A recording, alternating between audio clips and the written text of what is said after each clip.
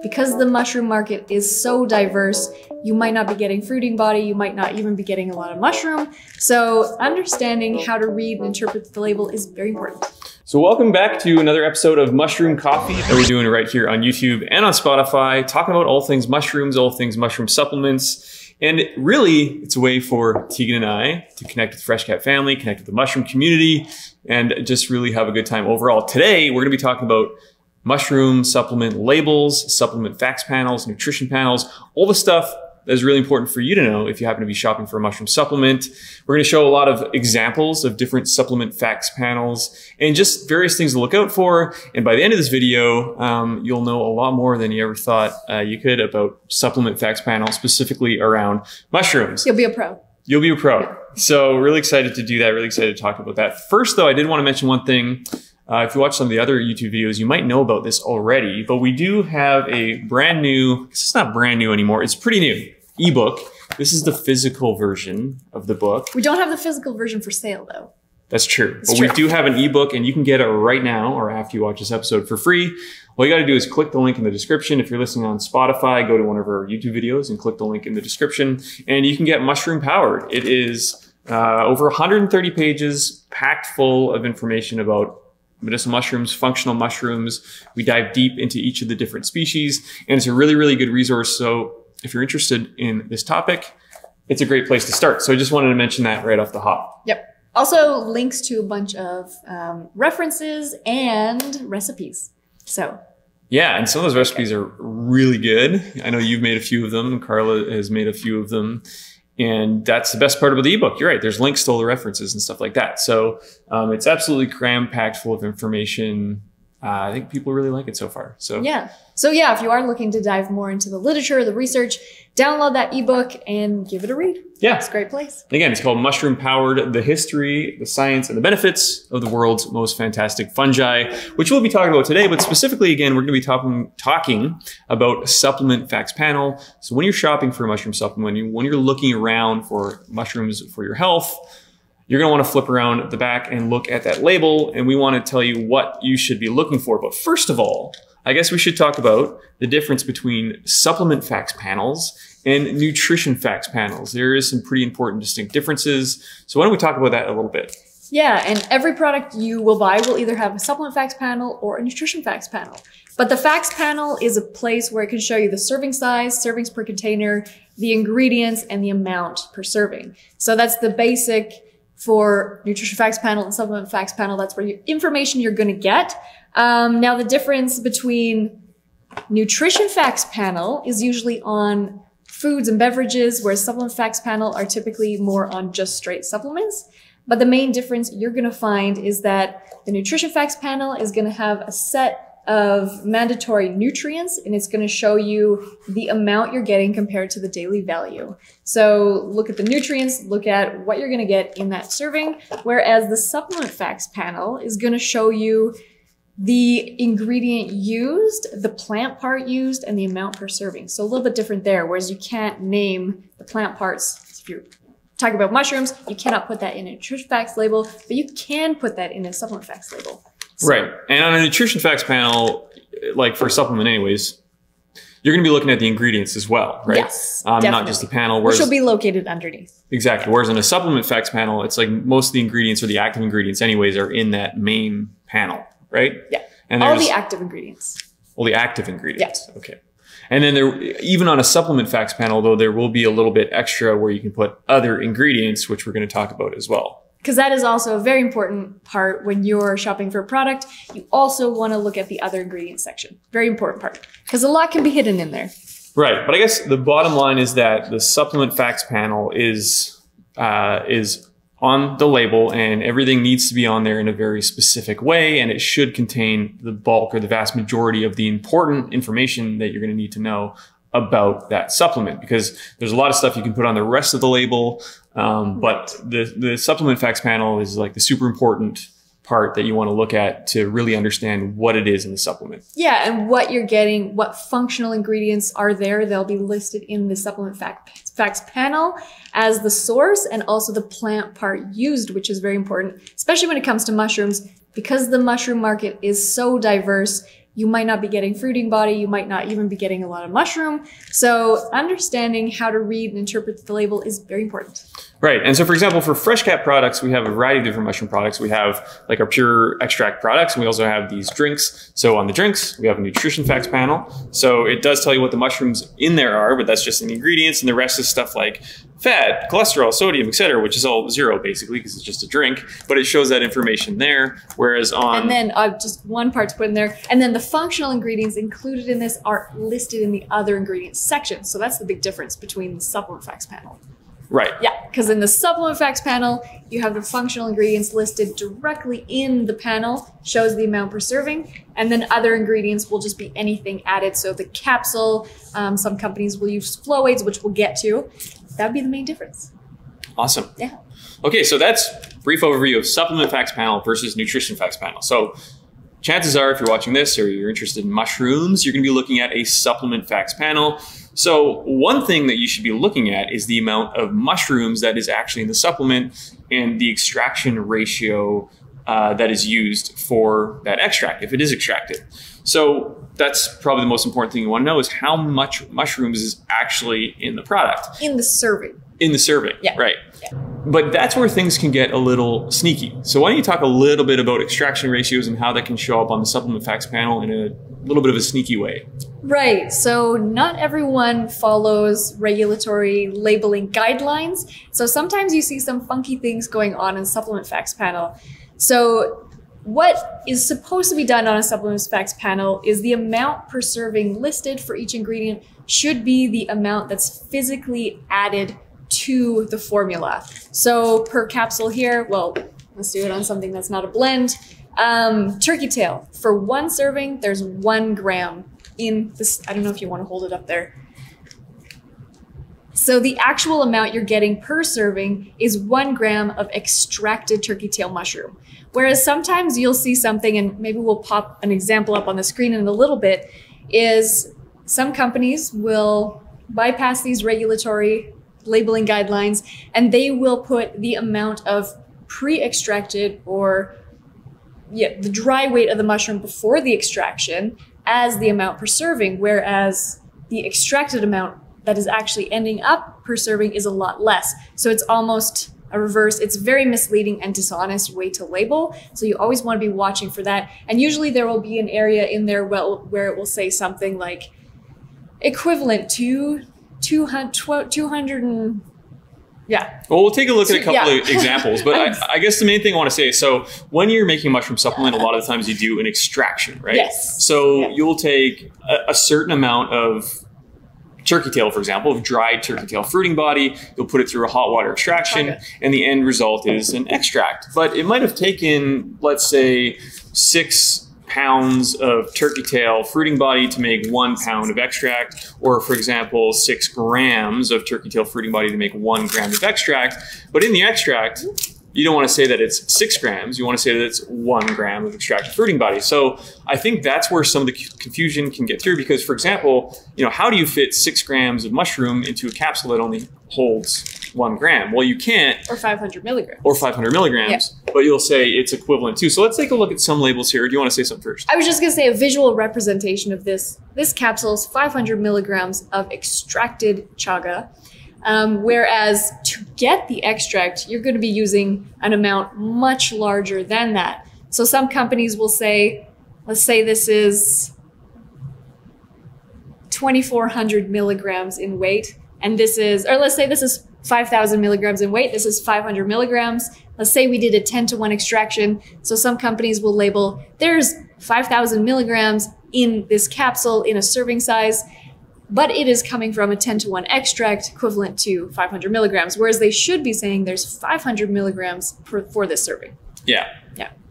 I hope that's clear. It's clear in my head, but that probably came out really weird. No, that's basically, so let's take a look at a label just to show you. So this is a label, a random label we pulled off the internet, and I'm looking at label number 5. I'm looking at label number 5.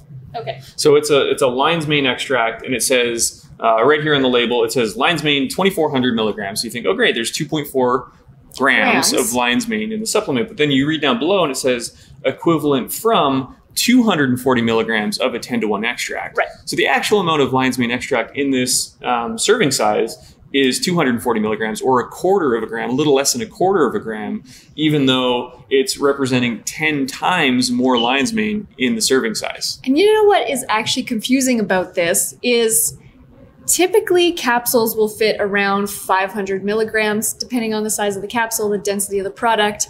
So the fact that there's only 240 milligrams in 3 capsules really makes me wonder how much of those other ingredients are actually packed into this capsule. When you look at the other ingredients, you can see there's rice flour, and then the other 2 following that would be very small quantities, I presume.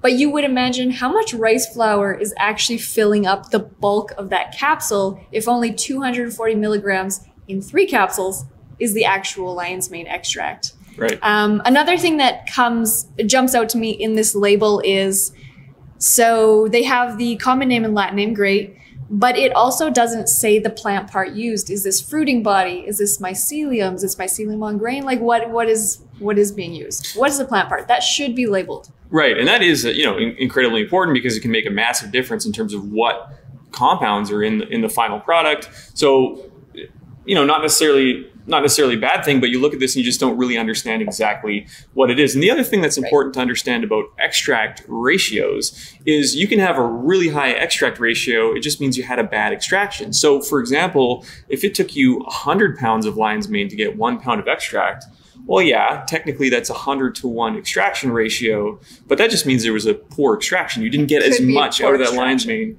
as you could have, and then you could then somehow multiply the amount by 100 times and put that on the supplement facts panel. Not very much an accurate representation, in my opinion, of what might be going on. That's true, because the active compounds in there won't concentrate down to the same way that you're exploding that concentration ratio. Okay, but it's not always done this way, right? Sometimes it will be represented in a different way. Again, we're just showing examples here. So here's another example, Tegan. So let's look at label number 6, which I think you have up here. So this one, so for example, it says lion's mane, Mycelium erinaceus from a 10-to-1 extract. Again, these are all 10-to-1 extracts, which again makes me... It's a little suspicious. It's a little weird, right? It would be weird to have a 10-to-1 extract from all of them. For every single one. Yeah. But that's fine. But it says equivalent to 2,500 milligrams, but in the actual amount per serving, it shows 250 milligrams. The amount from the extracted weight. Right. Yeah. So not the starting material, but the actual amount you're getting per serving. So would you agree, in your opinion, is this a better way to do it if you're going to use the extraction ratios? If you want to show the extraction ratio, this would be the way to go for sure. Yeah. Right. So again, we look down the list. So let's look at organic reishi, again, Ganoderma lucidum, one of my favorite mushrooms, equivalent to 500 milligrams organic reishi, but it actually only lists 50 milligrams coming from, yeah. So if we're going to add all this up, let's see if we can do some quick math. 250, 300, 350, 380. So 420 milligrams of mushrooms from about 4.2 grams of mushrooms. So in one capsule, which makes sense because capsules typically fit about 500 milligrams, depending on the density and size of capsule. Right. Yeah. So actually you would look at this label and think, well, that makes a lot of sense. I'm getting 420 milligrams of mushrooms. It is a concentrated extract, which is probably a good thing, right? Depending on what you're looking for. So this label is kind of doing the same thing, but doing it in the reverse way. And actually, in my opinion, it's a better representation of what's actually inside of there. Yep. Cool. Agree. Okay. But another label we looked at really quickly, I just want to highlight was, let's go back to label number 5 really quick. Okay.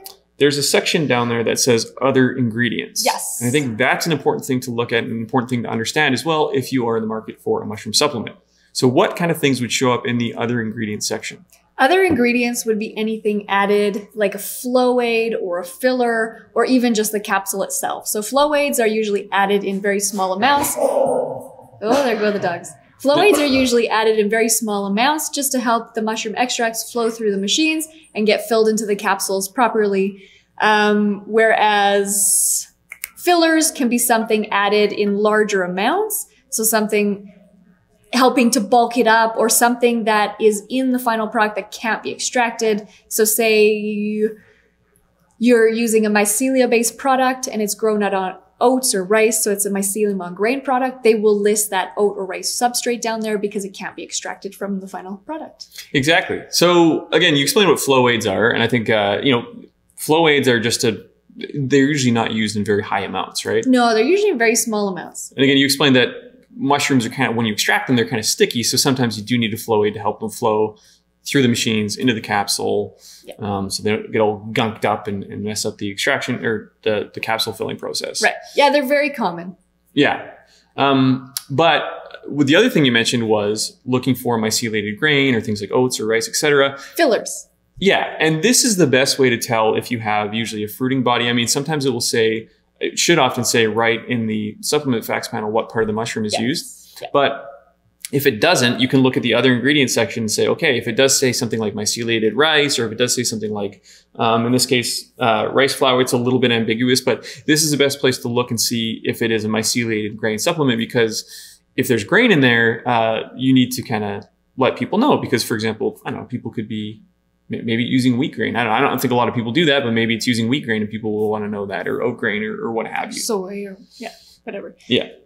This one though, label we're looking at right now, does say rice flour. So I'm assuming that is used as a filler. Right. Yeah. So this might very well be a fruiting body extract that uses rice flour to bulk it up. To bulk it up, because the serving size is 3 capsules, but there's only 240 milligrams of mushrooms. So something is taking up the bulk of the rest of the capsule space. Right. So let's look at another label that has an other ingredient section. So I'm looking at label number 4. Okay. And there's a couple things that pop out to me from this label. Number one, it actually does show what part of the mushroom is used. So it's Cordyceps mycelia. It doesn't say whether it's sinensis or militaris, but Cordyceps nonetheless. Reishi fruiting body. It doesn't have the Latin names or the scientific names of the mushroom. There's also some other ingredients. So obviously this is some kind of blended product, which is awesome. And then in the other ingredient section, that's where you can see what part is used. So one thing that's interesting to me, so it shows reishi fruiting body and mycelia.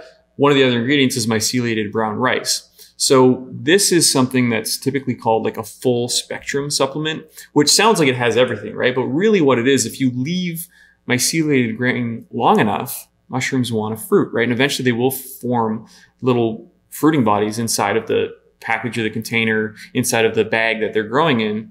They might not get very big, but technically little pins. Yeah. Right.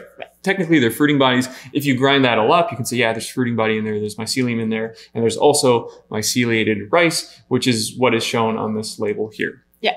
But really from this, it's unknown how much fruiting body and how much mycelium you're actually getting. It's very unknown. Right. So in a situation like this, you might want to know, okay, well, how much beta glucan, or how much, maybe in terms of reishi, how much triterpene is actually in there. So that would be another thing that you'd really want to look for on the label, is those active compounds and the percentage, either the percentage or the milligram amount of active compounds that are in there. So that will give you the best idea of potency from those mushrooms. Right. And different mushrooms will have different levels of beta glucan. Not all mushrooms have triterpene. Like, for example, turkey tail has a really high concentration of beta glucan. So in this one, it's 35%. So there's about, per gram of turkey tail extract, there's 350 milligrams of fungal beta glucan, whereas something like a chaga, there is only 150 milligrams per gram of beta glucan, but there's also triterpene in there as well, which is listed on the label. So that's only in there because it's a dual extract. We did a hot water extract and an alcohol extract, so you can really pull those compounds out and then test for them afterwards to see how much is actually in there. Right. Yeah, and that's an important thing we didn't really talk about, right? The level of active compounds showing up on the label, but that's another really important thing to look for. Yeah. Yeah. Great. Okay. Fun stuff. So I'm going to see if there's... What other labels do we have? There's some other labels we wanted to take a look at. Okay. Let's see. Oh yeah, some labels, they won't tell you how much of each mushroom you're getting, but they'll tell you an overall, what this blend, the weight of the blend. So why don't we pull up that label? Right. So let's look at label number 1. Label number 1. And I can just sympathizing with people. If you're listening to this on Spotify, it's not going to make a lot of sense. So you might have to go watch it on YouTube. But anyways, label number 1. So it shows this is per serving, which is about 1,000 milligrams or 1 gram. But it's a proprietary blend, which again, nothing wrong with a proprietary blend. Lots of supplement companies do this, not only in mushrooms, but all over the place. But it just makes it a little bit difficult to understand how much of each mushroom you're getting. I guess you could assume that it's, you know, an even distribution between all of these 10 mushrooms, for example. You can't assume. But you can't assume because, for example, you know, cordyceps is more expensive to make than something like a shiitake or is there oyster in here? Oyster, for example. So in this label, it could be 90% oyster mushroom. And a sprinkling of the rest. And you wouldn't know. Right. You wouldn't know. Right. And the reason they don't... Chances are, if it's a proprietary blend, if you reach out to them, they won't actually tell you the percent of each ingredient in the proprietary blend. Right. And again, it's totally fair to do that, but we're just trying to show you the information so you understand that, hey, if it says a proprietary blend, a lot of times you don't really know exactly what that blend is. And there's lots of different reasons for doing that, but it just, when you read a label like this, it kind of makes it a little bit difficult to understand what's actually in there. And I think with mushroom supplements, with any food, really, anything you're putting in your body, you probably don't want to know what is in there. You might be taking it for a specific purpose, etc. So also with this label, they don't have the part used. So it's unclear if it is fruiting body or mycelium based product. Yeah. That's a really good point. But what you do know is that you're getting 1 gram of a mushroom blend. That is what you do know from this label. So You know what I do like about this label? What? There's some woodier mushroom in there, Auricularia auricula. You don't see that very often. No. Commonly. And we did just do a video on 5 functional mushrooms that aren't as popular but should be superstars. Woodier was one of them. Oyster was another one of them. And we talked about maitake as well. So all of those are in here, which is kind of cool. 12 great mushrooms. What other labels do we have to look at? Let's take a look. We might have a couple more. Let's take a look at label number 2. Okay, label number 2. Yeah. And I wanted to show this one because I think it's a really good label. I think it's super clear what's in there. It shows mushroom name, plant part. You have the common name, Latin name, plant part, amount per serving. And we're assuming the amount per serving is coming from the extract. That's what it would look like. Exactly. So it shows, for example, reishi, which is the common name, Ganoderma lucidum, which is the Latin name. Shows that it's a fruiting body extract. It shows that there's 100 milligrams in there. Those are like the 4 things that you would want to know. Exactly what mushroom it is, what part it's from, if it's extracted or not, and how much there is. The only thing I would say about this label, and actually if you look down further, you can see beta-D-glucans obtained from mushroom fruiting body, which is cool, and are guaranteed at 30% per serving of extract powder. So it's telling you as well how much beta-glucan is in there. The only thing it's not saying is, so I guess we would assume this is just a hot water extract because there's no triterpene. So it's not saying if there's a dual extract, alcohol extract, etc. But other than that, I think you could safely look at this supplement facts panel and understand exactly what it is that you're getting. Yeah. So more so than some of the other ones we've looked at. Definitely. Yeah. Definitely. For sure. I'm going to give this one a thumbs up though. I like this one. Yeah? Yeah. All right. What should we, there's a couple more, I think. There's a couple more. Let's look at label number 3. We're just kind of looking at some random ones now just for fun that we pulled off the wide world of the internet. So this one is for a chaga, supplement. And the interesting thing about chaga, as you can see here, it's not really like other mushroom fruiting bodies. Chaga is actually kind of you can call it a fruiting body because that's, it's a common way to refer to a mushroom. Right. And it helps distinguish between something like chaga that's just on myceliated grain or wild harvested chaga fruiting body. It's actually a canker. But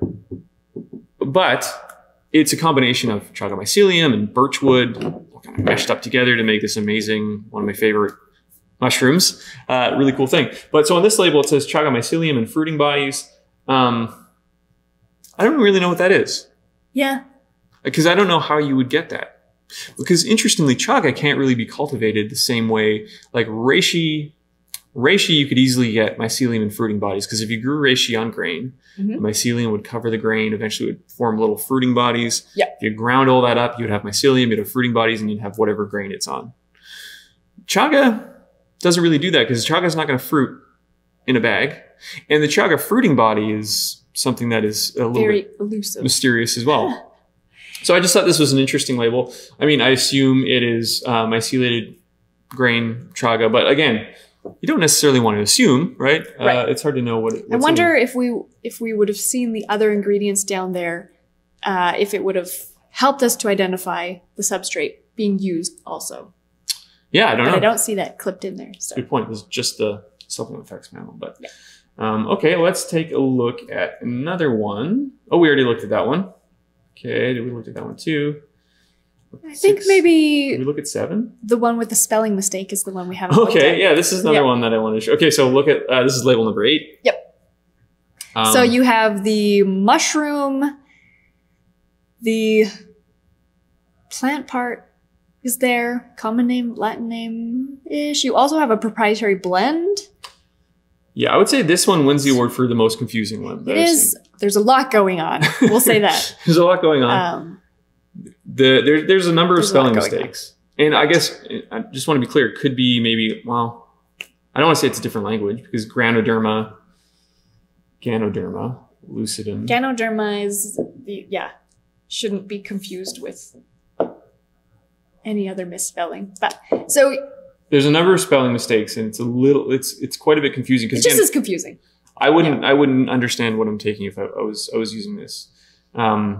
But it does show the different amounts, which is good. Mm-hmm. 266 milligrams of each, and then the proprietary blend. So you don't know how much you're getting of that proprietary blend, but otherwise you're getting a pretty good amount of stuff. And yeah, a couple spelling mistakes, which is should be caught, but you never know. You never know. Easy for spelling mistakes to go by. So sometimes those things slip through the cracks. Right. But yeah, I just thought this would be a fun one to share.